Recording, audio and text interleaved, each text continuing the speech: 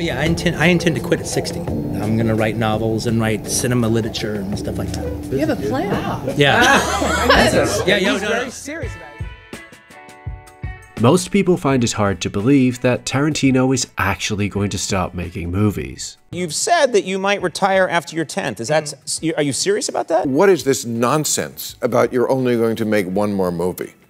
But it appears to be true. He's currently working on his 10th and final feature, The Movie Critic, and after that he's done directing. But it's not because he doesn't have more stories he wants to tell, he just doesn't trust himself to be the one at the helm any longer, stating, "I don't want to become this old man who's out of touch when already I'm feeling a bit like an old man out of touch when it comes to the current movies that are out right now."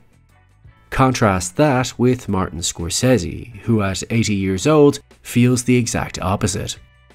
He now reflects upon Kurosawa's Lifetime Achievement Award speech, in which he suggested at 83 he's only now beginning to see the possibility of what cinema could be. At the time I said, what does he mean? Now I know what he means. I want to tell stories, and there's no more time. So Scorsese is looking to maximize the years he has left, whereas Tarantino is already looking back on his legacy as a body of work he doesn't want to undermine. They're polar opposite ways of viewing the role of an artist. Is your responsibility to yourself and your audience to keep creating, or to know when to stop? Let's investigate both perspectives and see how each holds up to scrutiny.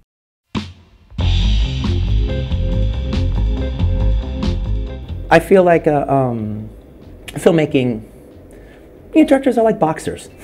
They have their time. At a certain point, a boxer loses it. Here Quentin compares directors to boxers, which on the face of it is true. For almost any high achiever, whether they realize they're in it or not, they'll have a peak moment of their career, when they're at their best. But while athletes fall behind because of the unavoidable drawbacks of father time, artists are usually not restricted by the same physical deficiencies. In theory, their work could get better and better as they're expanding their understanding of the craft. Whereas a boxer will eventually come up against someone younger, faster, and stronger who will knock them out.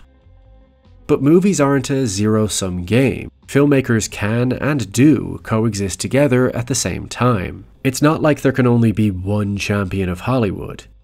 So is Tarantino trying to preserve himself from the humiliation of failure, or is he doing the audience a favor by stepping back? He stated, "Most directors have horrible last movies, and ending your career on a decent movie is rare, but to end it with a good movie is kind of phenomenal." This suggests that Quentin is trying to micromanage his own reputation. He's preempting what people could say or think about him if he screws up. This is because, as a huge cinephile, he's seen it happen to so many great directors before, that even if they don't personally realize it, at a certain point their work becomes out of touch or less compelling. They said what they needed to say and are now just treading water. For instance, Francis Ford Coppola was a stunning director in the 1970s, giving us The Godfather Part 1 and 2, as well as Apocalypse Now. But since then, his other movies have never really hit the same way. Spielberg has had so many cinematic triumphs, both commercially and creatively, but since the mid-noughties, his work has had less cultural impact than before. And in the case of Hitchcock, his last 5 movies were nowhere near the feature films that preceded it. Think of the name value of classics like Vertigo, North by Northwest, Psycho, The Birds, compared to his last movies, Torn Curtain, Kaleidoscope, Topaz, Frenzy, and Family Plot. Because I know film history, and from here on end, directors do not get better. So is what Tarantino is claiming just an observational reality? Are we all just in denial of a clear and obvious issue, as we see aging directors' movies becoming longer and more self-indulgent? Well, not that awards tell the full story, but the average age a director wins an Oscar is 47, which is nowhere close to the average age an athlete would peak, in their 20s or early 30s, so to some degree filmmaking is clearly an older person's game. The oldest director to be nominated for an Oscar was John Huston at 79, and the oldest director to win was Clint Eastwood at 74. But it is quite undeniable that at least part of what Tarantino is saying is true, as if we look at our favourite movies by our favourite directors, they tend not to be the last ones. There's a multitude of reasons for this. For instance, the mindset of someone pushing to break into Hollywood impacts how they manage risk. They might be more bold and daring as they're trying to find new ways to stand out. Then once they're in, there could be a qualitative leveling up due to the talented people around them, the resources available, as well as a push to cement their own legacy. But then a natural decline takes place, as this becomes the status quo. The hunger subtly drifts away. It's now just another movie, rather than the story you care so much about or your breakthrough project. Echoing what Marvin Hagler said about boxing, it's tough to get out of bed to do road work at 5 AM when you've been sleeping in silk pajamas. You could also frame Tarantino's position as somewhat selfless. That by stepping back he's leaving a gap on the slate for another auteur director to get their shot. As over the past couple of decades, Hollywood has largely neglected building up star directors who can sell a movie to the mainstream on their name alone, with the exception of Christopher Nolan. Quentin believes that just as great movies shouldn't have weak scenes, great filmographies shouldn't have weak movies. I've made a similar argument before in my video about when a TV show should end, that if we view a show as a work of art, then stopping at the right time is critically important, as it preserves the quality of the piece. Just like how we appreciate the Mona Lisa for what's in the frame. But if Da Vinci had continued on a broader canvas, with different styles thrown in, then over time the Mona Lisa section would be diminished, as now the full image is more cluttered and scattershot, rather than a honed and crafted piece of perfection. But that's when all the work is part of the same story, whereas movies are standalone, unique pieces of art. And this is where I just can't agree with Tarantino, as he's exclusively looking at it through a cinephile's lens, whereas most of the audience aren't film nerds. They simply watch the movie and appreciate it for what it is. For them, the movie simply exists or it doesn't. The narrative around the director who made it doesn't matter to them, but the characters, shots, scenes, and story could stick with them forever.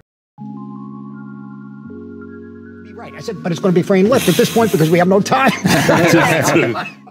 You get one life with a finite amount of time, and if your passion is making movies and that's what you'll be remembered for, then you're playing with house money. You mostly only risk adding to your legacy rather than detracting from it. As yes, you could make an absolute bomb that might make people question your dwindling talent, but you might also make something that truly matters to you. Or the movie may not be appreciated at first, but still resonate with viewers as they get older. As like any piece of art, movies don't have to find immediate critical or commercial success to stand the test of time. And does making a stinker really even impact the legacy of a director? Will anyone honestly think Jaws, Jurassic Park, Indiana Jones, or E.T. are worse movies because they didn't find The Post or Ready Player One as engaging? No. The movie is the movie. Sometimes directors make a dud, and that only serves as motivation and inspiration for their next hit. This is the whole fun of the creative process. When you make anything, even if you think it's great, you risk the audience not seeing it the same way. Some directors only make one good movie and then never find notable success again. But we still appreciate and remember that piece of work for what it is. Not to mention how rare it even is to become a world-famous director, as most film and TV directors can't simply retire, as they're not privileged household names and have to keep working. But that doesn't diminish the quality of their best work, just because their next project didn't turn out quite as well as they hoped. It seems that the type of legacy Tarantino is focused on is so that other film nerds like me can do a Tarantino marathon without having to skip certain movies. But some people may say that Tarantino has already produced some self-indulgent films they don't like, as movies are so subjective that you're never going to please everyone. So if that's already the case, who exactly is Tarantino trying to preserve his reputation for? Just his hardcore fans? The general audience? Himself? Now, of course, retirement never requires a justification, but normally people would say they want to spend more time with family, or have changed their concentration on what really matters. But it's his reasoning that stands out here, as it's simultaneously ageist, self-protective, and self-restrained. As for artists in particular, we tend to assume that this is all that matters to them. And if they have a canvas to keep working on and an audience to serve, then they should keep going, in the off chance they create another masterpiece. I want to die directing, but I took my hiatus already, because I figured I can still be directing when I'm 80. Most movie directors never want to stop. Kubrick famously died just after he finished editing Eyes Wide Shut. Spielberg and Eastwood are all pushing for as long as they can personally go. Even Francis Ford Coppola is still taking chances, self-funding his own $100 million movie from the money he's made from his winery. Everyone wants just one more taste of glory, whereas Quentin is happy to call it a day after 10. His friend, director Paul Thomas Anderson, commented, "I don't know how he could say that, or how he could take himself seriously when he says that. This is what I want to do as long as I'm able to do it." Echoing Scorsese's feeling that he too is only beginning to understand what cinema could be, Ridley Scott stated, "I was always amused people retire at 60. At 60 you know everything. I'm way past my 60s and I'm chugging along doing the best work I've done in my life." Just think of the movies we would have missed out on if Scorsese had quit after his first 10 features in 1978. Or if he retired at 60, like Quentin. Or right now, if Christopher Nolan had stopped after Dunkirk and thought, you know, 10 movies is a nice round number. I don't want to risk undermining my Dark Knight trilogy. Would we all be better off never seeing Tenet or Oppenheimer? Or by continuing, is he only really risking adding to his legacy rather than detracting from it? Because from my point of view, movies are standalone pieces of art. The narrative or legacy any director leaves behind is out of their control. Their only real duty is to deliver the best work they can for as long as they personally wish.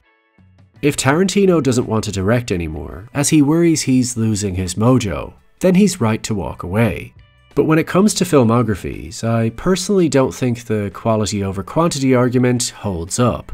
Because history doesn't remember the number of bad movies you avoided accidentally making, but how many great movies you left behind. But what do you think? Should movie directors leave you wanting more, or wait for the audience to tell them they've simply had enough?